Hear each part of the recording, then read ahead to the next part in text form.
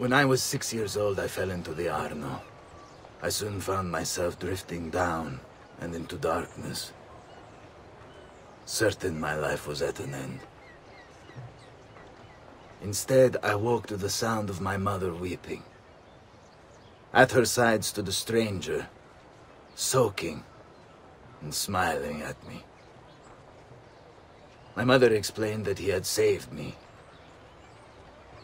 And so began a long and prosperous relationship between two families. Yours and mine. I am sorry I could not save your father and brothers. You have nothing to apologize for. I believe Jacopo de Pazzi played a part in their deaths. The attack on you as well. I need to find him. That coward fled before we could arrest him. Have you any leads? No. They've hidden themselves well. They? Jacopo was not the only conspirator to escape. If they work with Jacopo, they were surely involved in the plot against my family as well. Give me their names.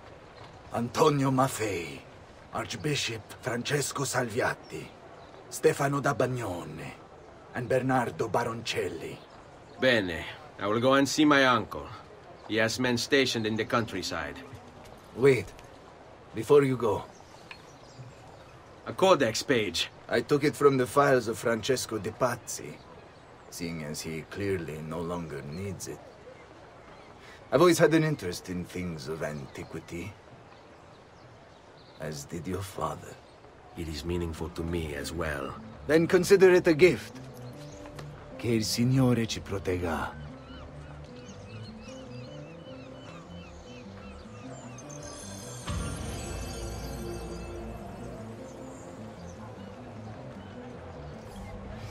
Jacopo de Pazzi, the money.